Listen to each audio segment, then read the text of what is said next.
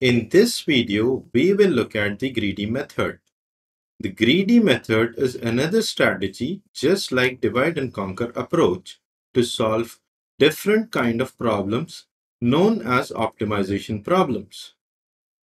A problem in which some function called an optimization or objective function is to be minimized or maximized, subject to some constraints, is known as an optimization problem. Let us look at an example. Let us consider a problem P. Suppose this problem P is a payment options for buying product online.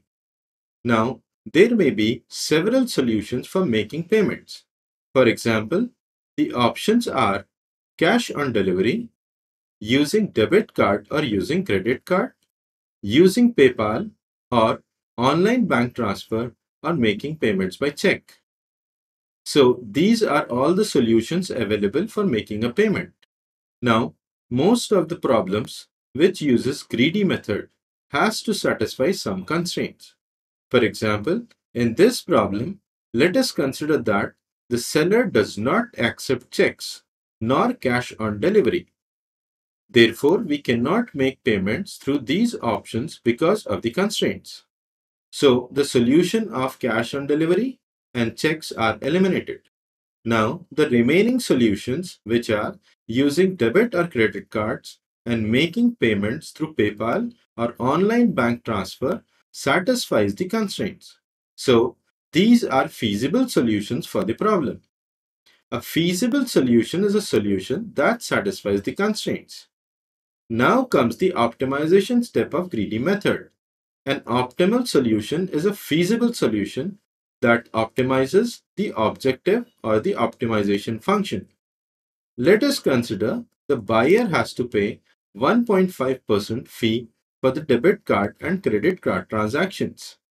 And for online bank transfer, the buyer has to pay 2% fees.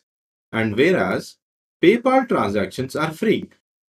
Obviously, in this scenario, the objective or optimization is no one wants to spend additional money on transaction fees.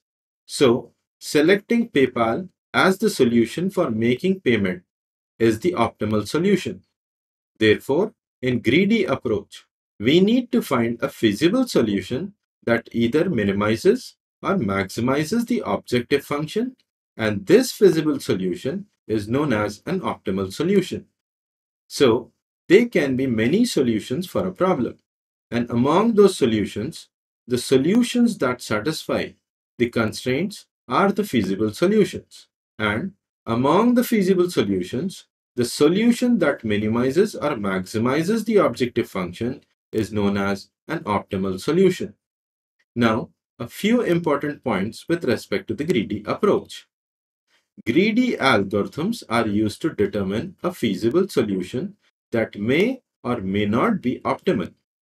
The ultimate goal is to find a feasible solution that minimizes or maximizes an objective function. This solution will be an optimal solution.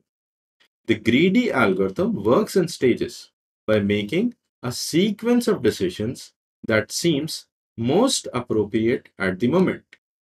The decisions are made one by one in some order. Decision made once is not changed later. At every stage, the greedy algorithm examines an input to see whether it leads to an optimal solution. Now, some of the different optimization problems that can be solved using the greedy approach are knapsack problem, job sequencing with deadline problem, minimum cost spanning trees problem, which includes Prim's and Kruskal algorithm, optimal storage on tapes, optimal merge patterns, and single source shortest path, that is the Dijkstra's algorithm.